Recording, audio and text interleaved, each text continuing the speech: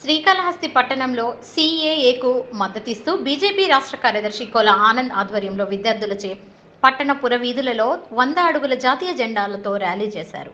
శ్రీకాళహస్తి పట్టణంలోని స్థానిక బేరివారి మండపం వద్ద నుండి వివిధ కళాశాల విద్యార్థులతో ర్యాలీని ప్రారంభించారు.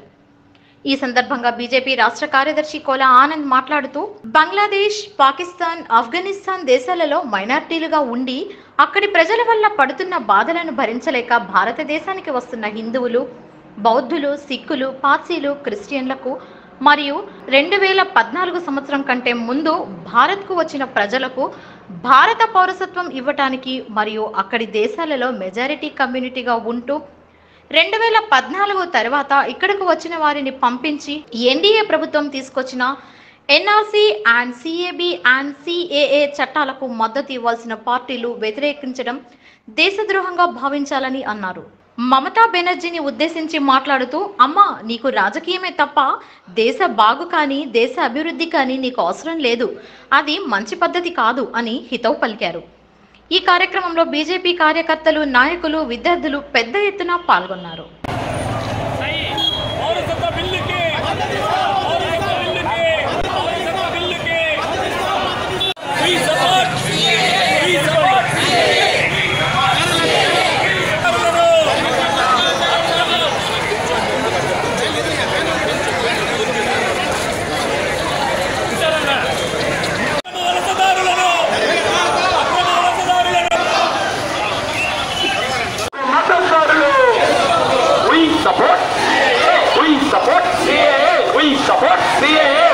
support CAA. बोलो भारत माता के, बोलो भारत प्रवासदारुలను ఉగ్రమూర్తులను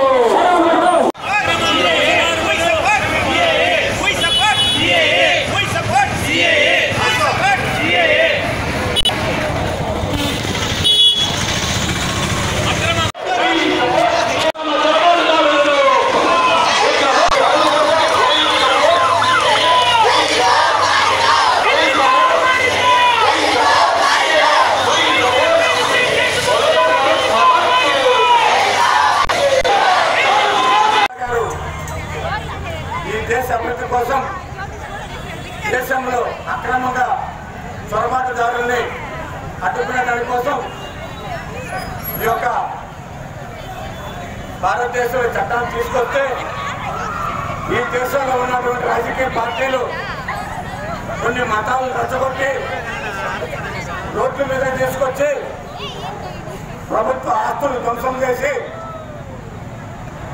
రోహింగ్యులు అనేటటువంటి ఒక మతం, అది ఆ మతానికి సంబంధించిన వ్యక్తులు భారతదేశంలో చొరబడి దేశంలో అలర్లు సృష్టిస్తూ దేశంలో తీవ్రవాదాన్ని పెంచుతూ దేశ అభివృద్ధిని అడ్డుపడుతూ దేశంలో ఎక్కడ చూసినా దొంగతనాలు, మానభంగాలు, అదేవిధంగా ఎంతోమంది హత్య చేస్తున్న పరిస్థితి మనం చూసాం.